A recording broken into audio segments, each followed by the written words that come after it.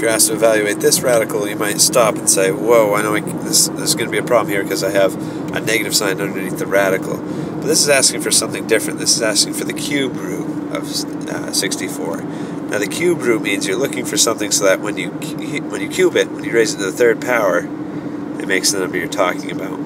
And we can come up with something that's going to make negative 64, because if you do negative 2 cubed, that would make a negative 8.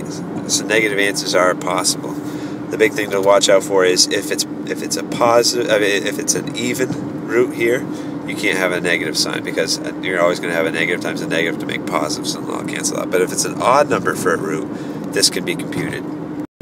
So we tried 2, we cubed 2, that didn't work, so let's go on. Let's try maybe 3. If you cube that, that makes 27, so that's not it. So that's gone, that's gone. What about 4? If you cube 4, 4 times 4 is 16, and 16 times 4 makes 64. So this is the magic one. We need negative 4 cubed, okay? Because that will make 64, negative 64. Negative 4 times negative 4 makes positive 16, and positive 16 times another negative 4 brings you back to negative 64. So this is what this simplifies to be.